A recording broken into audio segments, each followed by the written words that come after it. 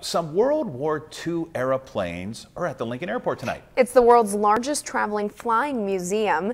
They're giving out tours and even offering plane rides this weekend. New at 5, Channel 8 Eyewitness News reporter Zach Worthington was there and has more for us. Zach? Rod and Megan, here at the Lincoln Air Park, people have a very rare opportunity this week to get up close and personal with 3 vintage plane models that were used by U.S. forces back in World War II.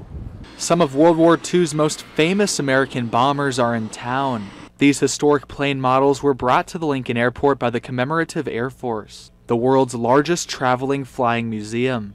And some of the planes are incredibly rare. There's only 2 B-29s flying in the world today, and there's only 2 B-24s flying in the world today, and the Commemorative Air Force has 1 of each. Glenn Mount is one of the tour leaders. He says this is the chance of a lifetime for those interested in World War II history or antique military aircrafts. This is an amazing opportunity. We have the B-24 Liberator that served in Europe and the Pacific. We have the B-29 Superfortress that served in the Pacific. That was the model of aircraft that dropped the 2 atomic bombs on Japan, which ended the war in World War II. 87-year-old Leo Gall drove with his 2 children from Iowa to be here. He served in the Korean War during the early 1950s. He said he couldn't miss the chance to see the B-29 Superfortress, a plane that he served as the gunner for on 29 combat missions. It does bring back a lot of memories.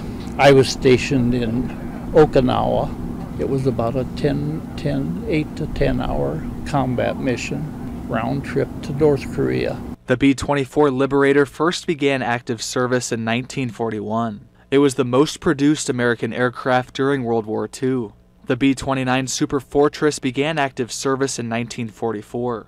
It's best known for its combat missions over Japan. Leo showed his family where he used to sit in the plane during combat missions. I'm really interested in taking my family into the gunnery section, the middle pressurized section, because I was the top gunner. Now the tours go from 9 to 5 o'clock and they'll continue from Thursday until Sunday of this week. And if you'd like directions on how to get here or just to learn more about the event, head to our website at klkntv.com for the information. Reporting in Lincoln, Zach Worthington, Channel 8 Eyewitness News.